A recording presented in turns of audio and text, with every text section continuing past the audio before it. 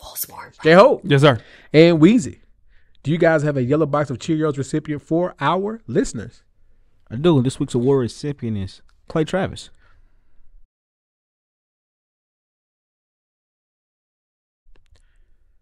You ain't gonna say that's your boy? I feel like Clay Travis is your boy. Follow Clay Travis. Follow him. I was just saying. All right. The WNBA's Las Vegas Aces recently won their second straight championship.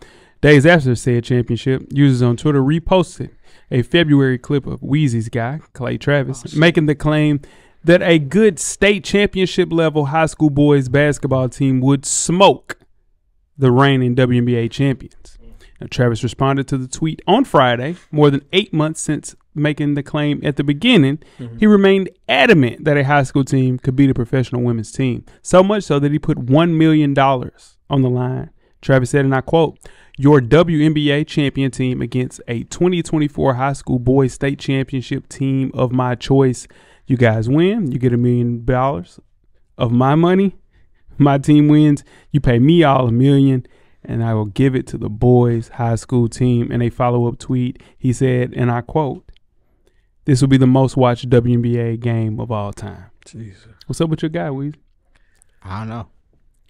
Why? That ain't my guy like that. Oh, I didn't even know who Clay Travis was until you would come into the pre-production and you said, "Man, Clay Travis said this, and Clay Travis said this, Clay Travis said this." Nah, you stretching the truth now. Like you're like a. That was probably 2 or 3 years ago, bro. It was like 4 or 5. I think Clay Travis 4 or 5 years ago. Yeah, get with the times. yeah. He don't understand that the WNBA finals actually had more viewers than the World Series. No, it ain't even about that. Yeah. If they play the state championship team, That's a they will beat them 100-40. That's a They will given. beat the hell out of them. That's what he does. He ruffles feathers. They That's put what he the does. boys on Hell Day. Yeah, they Just beat the the press, hell out just of the them. defense alone. put them on Yeah. Hell Day. What the hell?